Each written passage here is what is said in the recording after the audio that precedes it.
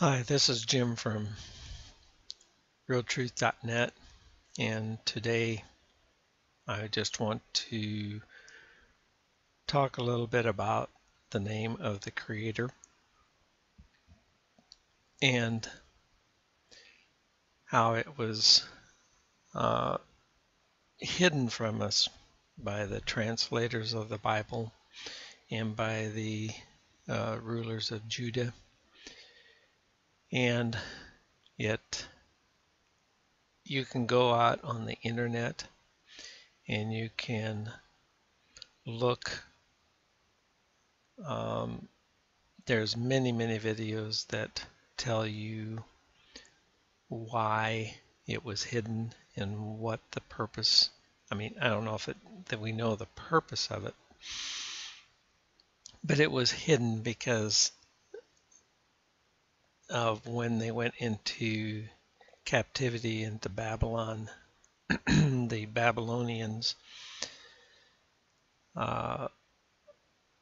wouldn't speak the names of their gods, and they took assimilated that into their religion, into the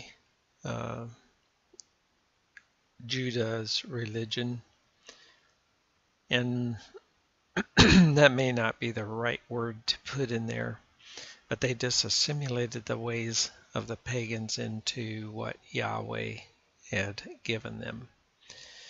Now, in Exodus 3:14 is where we first learn in our Hebrew scriptures, in our English Bibles, where the Creator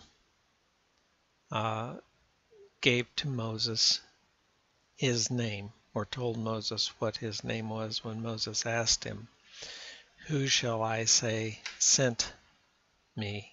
And we'll read it here. Moses said unto, and this word, and we'll come back to this word God, but and Moses said unto Elohim, Behold, when I come unto the children of Israel, and say to them, The Elohim of your fathers has sent me unto you, and they shall say to me, What is his name? What shall I say unto them? And then this is where everything went off track in the translation of this to the English Bible. Now, the real issue here is that the men that translated the Bible had the pagan Trinity belief in them, and so they brought these philosophies into the translation because their mindset was that Yeshua, the Messiah, was Elohim, was the God, and so that tainted a lot of the translation. But we still use the KJV and the Strong's Concordance, and we come down here, and Elohim said to Moses, I am that I am. That's how they translated it.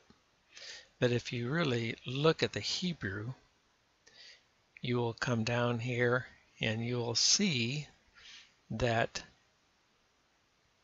he translated, they translated I am Haya.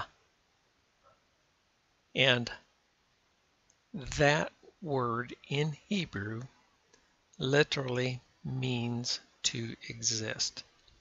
In other words, they should have translated it, and Elohim said unto Moses, I exist, that I exist. That is the true, real, true translation. You can see over here in the ancient Hebrew lexicon, exist. I breathe, I exist. That is exactly what that word means. It doesn't mean I am in our sense. Now, you could take it into I am if you wanted to say, hey, I am. Just I am that I am. I exist that I exist in that aspect. But you cannot take this verse and take it into the New Testament when Yeshua said, I am, and hook it to this. When Yeshua said, hey, I am, I'm here, he wasn't referring to this, but that's what the Trinitarian translators tried to bring across when they did this. So they were not faithful in their works. They were faithful to their philosophies and doctrines of men, but they were not faithful to Yahweh in doing the work. And I am not worried about saying that. We got to call the spade is a spade, okay? In this atrocious word here, when they translated God, look what that says. It says Elohim. Elohim. And Elohim is really technically should be is a plural of El, and it means supreme. It means the top one, and we call them gods in the English language, but it is interesting that this is a plural Hebrew word for mighty one, and it really should be mighty ones. You can see it says here supreme ones. And I guess what I'm putting out here is in the Hebrew, and I'm not here to teach Hebrew. You can go, there's plenty of places to learn Hebrew. It's very, very good. I'll give you a link to a very good Hebrew learning center. And the Elohim in Hebrew can be, when they put it in the plural form like that, is to stand for a really mighty one. It doesn't necessarily make him two or three, but it is one that is mighty. And so maybe they understood this, but Trinitarians take that and say, oh, well, God's a three-headed God. He's not a three-headed God. Yahweh is his name, and I'll show you that here. We're coming down to that. So when he said, I exist, that I exist, and he said, you shall say unto the children of Israel that I exist has sent me to you. And Elohim said moreover unto Moses, thus shall you say unto the children of Israel, the what? Lord? Where does that come from? It's Yahweh. It says, say unto the children of Israel, Yahweh, the Elohim of your fathers, the Elohim of Abraham, the Elohim of Isaac, the Elohim of Jacob has sent me unto you. His name is Yhwh, and you can pronounce it Yahweh, or there's some that say it's maybe Yahuah, but I'll guarantee you one thing, it's not. It is not Jehovah. That is an abomination because the J didn't even exist. So his name in the word, if you're willing to accept it, is Yahweh. And we should accept that, and we need to address our Creator as Yahweh, our Elohim, and to call him Lord, to call him God, to call him Adonai as his name is an abomination, and that is not right. But men have have done this to us to obscure his name. If you're not calling on his name, what are you calling on? If you're calling on someone named the Lord, what are you calling on? Or if you're calling on someone named the God, there is no the Lord or the God out there. I'm sorry, this is just plain pure truth. And you can accept it or not accept it, I guess.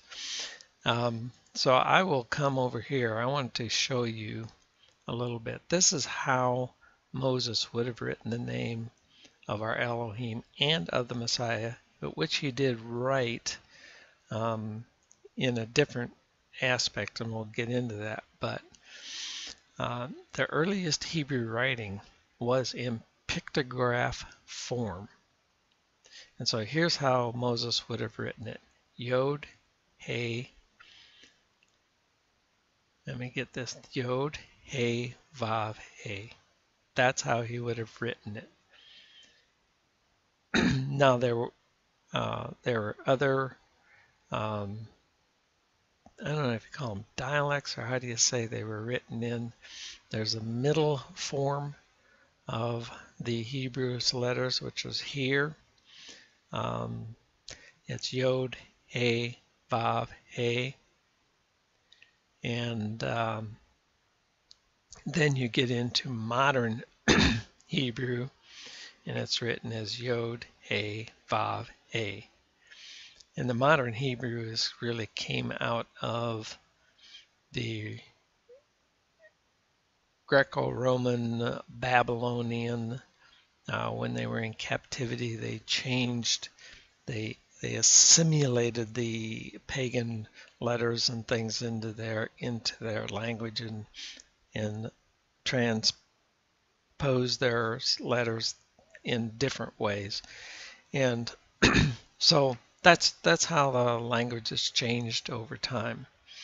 I'll show you right here. This here is Yod, He, Vav, Shin, Ayin, Yeshua, or as English translated, Joshua.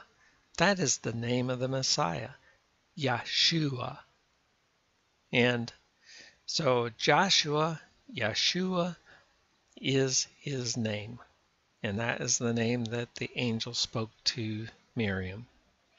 The angel did not speak in Greek to the Hebrews, and this name means a lot. It means Yahweh saves, or Yahweh's salvation. When you get into we'll get into that later, but when you get into the modern, what we have in front of Jesus is really Zeus. They changed his name to Zeus to make him a god, and that's where Jesus comes from. But in the modern, this is what we see out here today, is Yod, He, Vav, He in modern Hebrew. And then Yeshua, you have a short form of it and a long form of it. The Vav here was removed, and can be, it's the way they wrote. You have two versions of Yahshua or Joshua in the Bible, written with that, and then written like this. I'll leave a link to this little study here if you want it. You can get it to look at it. I will say that there is the ancienthebrew.org site. Jeff Brenner, he has done a very, very, very awesome job. If you want to learn Hebrew, if you want to get some good understanding of it, you can learn it. I'm not here to teach Hebrew. I'm not a Hebrew scholar. I've studied it a lot. I've learned a lot in the last year on Hebrew, and I encourage everyone to do that. Now, as time went forward, men changed and assimilated pagan thoughts and ways into everything that Yahweh did. And that is where we're at today. We have, through the Catholic Church and through Protestantism and everything that we've got out there, we have assimilated all these pagan things into the ways of Yahweh. And Yahweh said, don't do that. Don't worship me as the pagans do. And he is very, very cognizant of telling us not to do that. But yet we do it anyway. I don't, but the church does. Modern religions do. One thing we have to remember is that the Israelites were, sad to say, a very hard-hearted and stiff-necked people. And they did things against God. And so we'll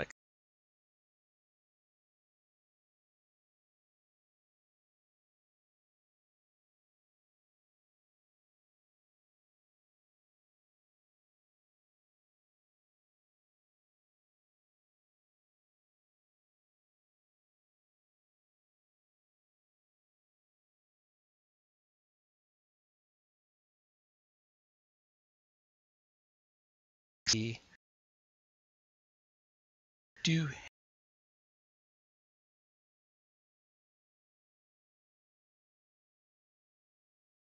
regardless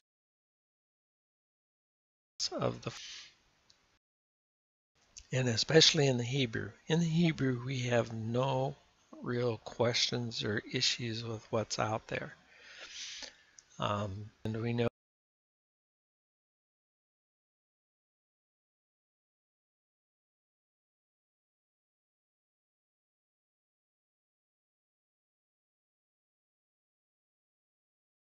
that right after the turn of the first century here, in the onslaught of the Catholic Church and Romanism, they were determined to wipe the Israelites off of the face of the earth.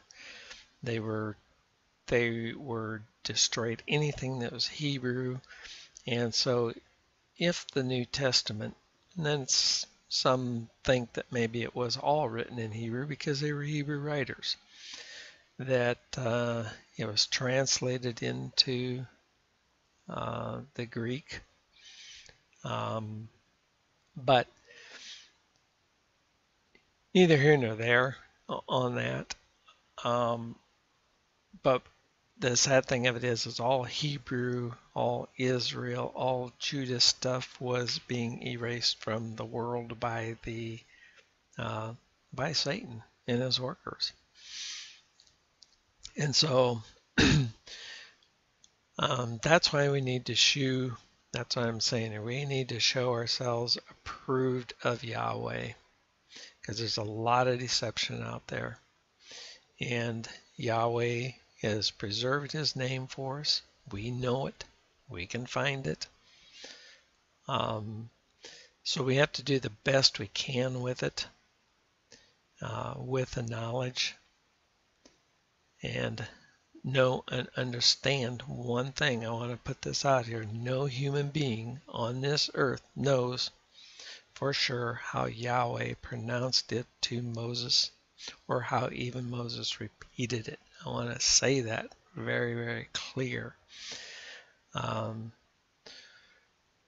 one thing we do know beyond any shadow of a doubt, and that is that his name was not Lord or God or Adonai. These are titles, and they are not his name. And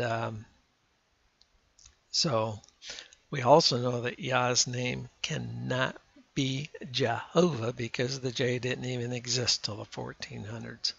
So it's really absurd to bring over a name like that into our language.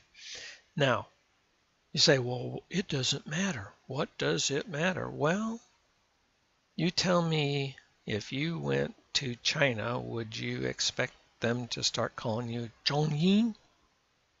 Or would you expect them to call you by Joseph or by Fred, your real name? Or are you going to have to learn the Chinese name and you'll never hear your name again?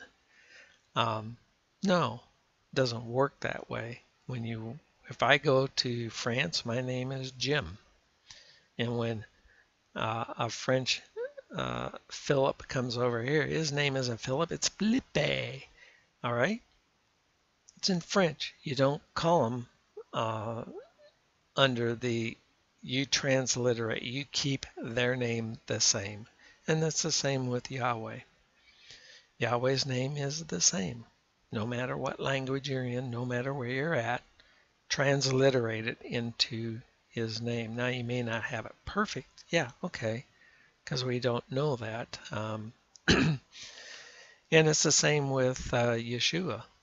We know for a fact that his name was not Jesus or Jesus. That is absolutely an impossibility. Because that doesn't mean Yah saves, that doesn't mean salvation, it doesn't mean anything. It's becoming, well, this is the only video you'll hear me use those names, and I'm using them to give an understanding that Yeshua, which means Yahweh saves or Yahweh's salvation, that is the name of our Messiah. And another note I want to put out here is that the Vav or Wah, it can be found as a V or a W depending on the scholar. But the W is a newer letter in terms of language. So we still will see Yahweh or Yahweh, and both are correct. I don't think there's any opinion that one, no, I'm wrong. There's lots of opinions, and you will have people divided over should it be Yahweh or Yahuah or Yahweh. You know what? When you get into that, you've missed the mark. You don't understand. You do not understand. You are arguing. You are putting yourself above. You are saying you know how Yahweh said it, and no one does. And so you've put yourself in place of the truth. The truth is that Yhwh, that's his name, and that's how we know him. That's how Yeshua knew him. And even in the whole New Testament, that was changed to Theos instead of Yahweh. And they took him to the Greek gods that the Greeks were worshiping and tried and changed him in the Hebrew and in the Greek. So you can go to the New Testament and you can change the Theos to Yahweh or Yahweh. And so we have a couple of transliterations that this author thinks are good. That would be Yahweh or Yahuah for Elohim, and Yeshua and Yahusha for the Messiah. But again, these are transliterations. Get this? Transliterations. And for me, I prefer Yahweh and Yeshua. They're easier for me to say. And then one other point I want to make about this is that you'll see Hebrew written in different fonts, different ways. I'm trying to show you on the screen here, just as in English. So it doesn't mean one's right or wrong. It makes it a little harder to read sometimes, but They're different fonts, and all are okay. They get the message across. You may have to decipher them more than others. So we come back to Exodus 3:14, and we see where the Elohim said unto Moses, I exist that I exist. And he said, Thou shalt say unto the children of Israel, I exist has sent thee. And this is really, we could get into this one right here as a bad translation, because look at this. Here's the word. Okay, where does the I am come from? Well, it's there. It's just that in the Strongs and in this, they don't give you all the information. You've got to dig a lot deeper if you really want to see this. I can show you this one real quick. I'll just do this because I do have it up here in this document. And here it is. Okay, verse 14. This is what he said. And he said, You shall say to the sons of Israel. Now they translated this, I shall be. And that's okay. And it says, I shall be. He has sent me to you. So you see there's another word here that is not in this translation here. Where's this word? See this? See this word here? Where'd the word go? Where is it? It's here. Right here. Where'd this word go? See? They left it out. It's not, this is why you have to study to show yourself approved. You have to. If you are sitting there in a King James only mode or an English Bible only mode and you won't go look at the Hebrew, you are gonna find yourself deceived, and you're gonna go down the path of destruction, because there's so much out here that is not true. And so I encourage all of you, get to know the Elohim of our Master Yeshua, the Messiah, Yahweh. And Yeshua, the Messiah, is the Son of Yahweh. He is the Lamb of Yahweh. And he is the only way we can come back to right standing in Yahweh with our Creator Yahweh. So I'll leave this for now, and we will come back to you with other studies, and hopefully they will enlighten you. That we're here to encourage you to read your Bible. Get it out, read it, and study it. Stop reading your pat one doctrine verses that you want to live on. You cannot live on a one verse doctrine. The whole of the Bible is what we have to live on. Rightly dividing the scripture. Here a little, there a little, line upon line, precept upon precept. That is how Yahweh had his word put together. And why did he do that? If you read the next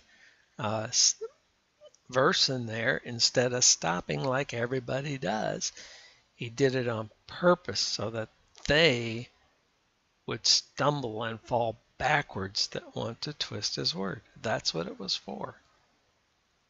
Because if you want to twist his word, then he made it so you'll just fall backwards and stumble.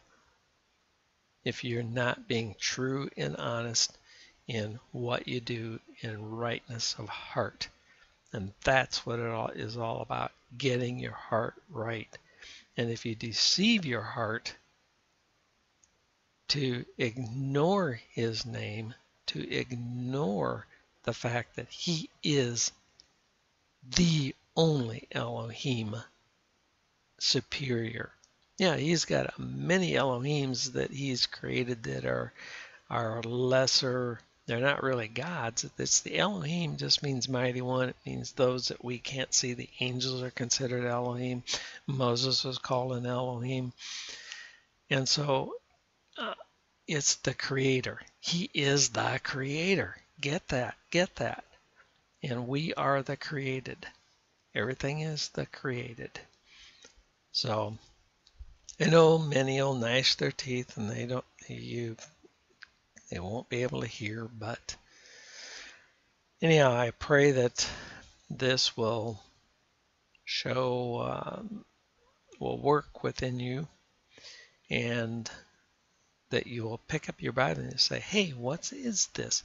Don't go on my word. Prove it to yourself. Prove it to yourself.